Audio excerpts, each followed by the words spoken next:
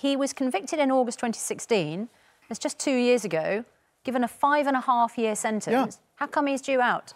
Because you do half. But it's a 10-year maximum sentence. It's insane. So what do? Here's a man who poisons young men's minds, who radicalises people, who supports the terrorists, who's an enemy of this country. We release him, we put him in a safe house and put him on benefits. Can't he work? Ella, you don't think he should even have been imprisoned? He's clearly dangerous. His ideas are dangerous. We've seen the results of that. So how can you argue that he shouldn't have been punished? Well, everything that Jerry said is true. This guy has not got pleasant views. He pledges allegiance to the Islamic State. I can't imagine an opinion worse than that. However, he was put in jail explicitly for language, for not actions, and it amounts to what at Spiked we call thought crime. I mean... It's not thought, it's hate crime. He wants to put the Islamic State flag over Downing Street. Yes, he is. Right? He supports a terrorist organisation that's committing atrocity after atrocity. That's not free speech. That's hate speech. That's inciting hatred, violence and murder. Actually, it's not inciting. He inspires, he influences. What's the difference? These are the words. There's quite a big difference. Well, explain it to me. Because it's about freedom of speech. So everything that you're all saying is completely true. I mean, there's not words to describe how horrible this guy is and how horrible his view is.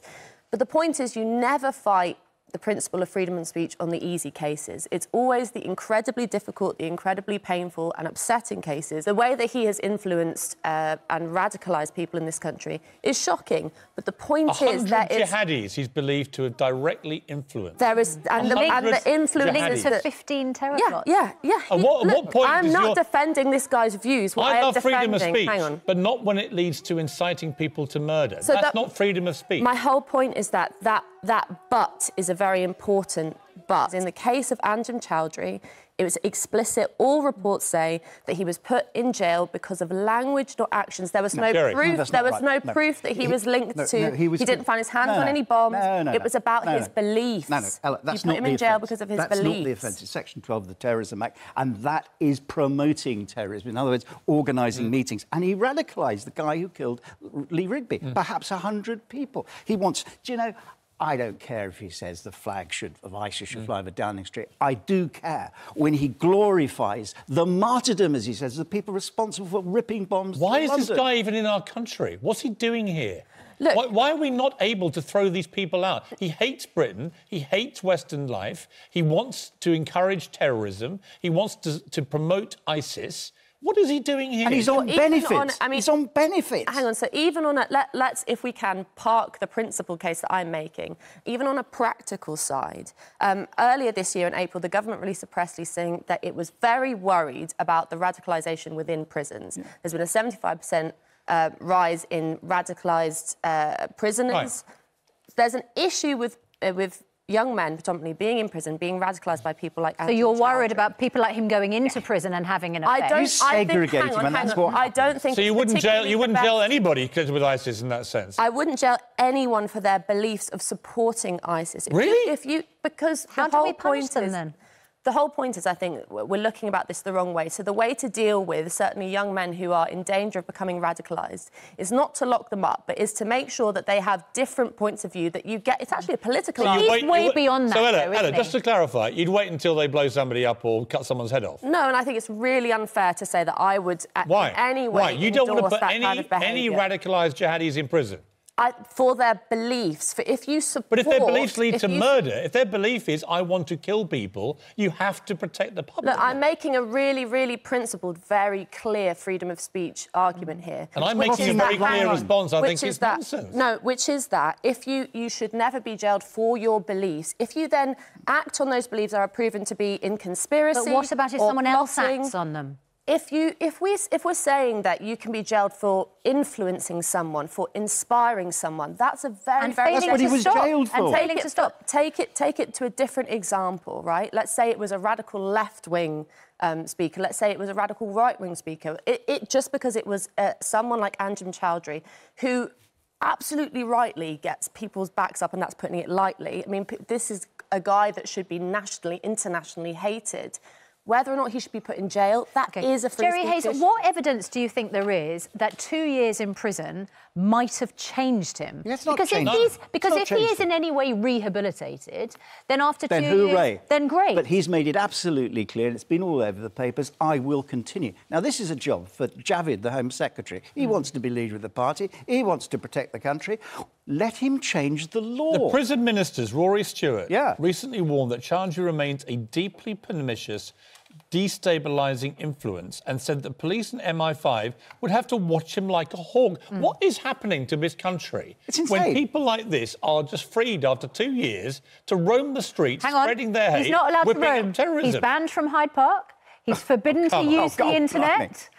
He's barred from meeting associates And he of gets Al benefits. Harun. He's given a Ridiculous.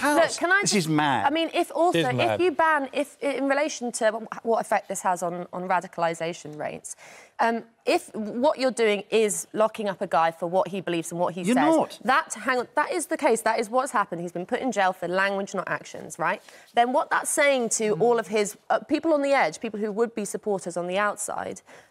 You know, he is then saying, look at me, I'm an enemy of the state, they're locking me up. It glamorises him. He was and then jailed. draws He it was, under. at the time of his Censorship only makes at the time of his ideas more jailing, dangerous. Choudary was linked to 15 terror plots dating back 20 years and had connections to hundreds of British jihadists who fled to Syria to fight in the name of ISIS. I mean, at what point does your love of all things freedom of speech, which I share in many regards, right? I'm a journalist who believes passionate in freedom of speech, but at what point do you say, no, sorry, you do not do this on our soil. You do not whip up terrorism and promote terrorism and help terrorists. We are going to deport you and throw you out of this country. I think that the problem is if we throw freedom of speech under the bus for someone like Anjem Choudary, what we're doing is giving him what he wants. He doesn't believe in a free society. He believes in a society where people will be killed for saying the wrong thing. I mean, he is an extreme enemy of freedom. We do his views a justice by attacking freedom. We are meant to be a free society in this Just country. say Herr Hitler and Herr Himmler were still alive. And just say they went onto a campus and they started preaching, we must exterminate the Jews. Do you think they should go to jail? Of course. Well, That's hang on. not What was free. that her answer? OK. No, I don't think anyone should go to jail for what they say. So even if a Nazi had gone to a university campus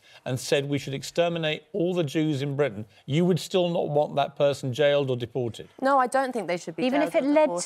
to an attack? That's the difference. So if you can prove that someone is conspiring or a part of a plot to enact danger and action, that's different. What if they're inciting as other I people to do understand it? I'm not a lawyer, but as I understand the case, he was locked up on the basis of language, not actions. No, I mean, no. that is Jerry, what's being clarify reported that. It in was every newspaper. incitement. The offence is organising meetings to promote these banned organisations, to promote the sort of things we despise. OK, we're a tolerant society. Sometimes we're too tolerant. We all believe in the freedom of speech. Never be But too this tolerant. man has to crossed what the extent line. do we tolerate the intolerance? So it's about, if you are a free society, you want to be a free society, I think we're in danger of not being a free society these days, then you have to hold fast on something like freedom of speech. And that means something like an incredibly difficult case like Allowing we're talking about hate today. Do you drive, Ella? Yeah. Do you wear a seatbelt? Yeah. Do you have insurance? Yeah. Yeah.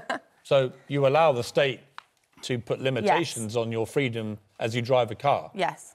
You actually allow a number of infringements on your so-called freedom every minute Yeah, of your and I life. believe in speed limits and traffic Right, lights. so you allow yourself to have all those infringements on freedom for safety reasons, but you don't want to stop the public. You want to stop the public being protected from a man like this, who actually used to run Al-Mujahirun, the proscribed terrorist group. He was in charge of it.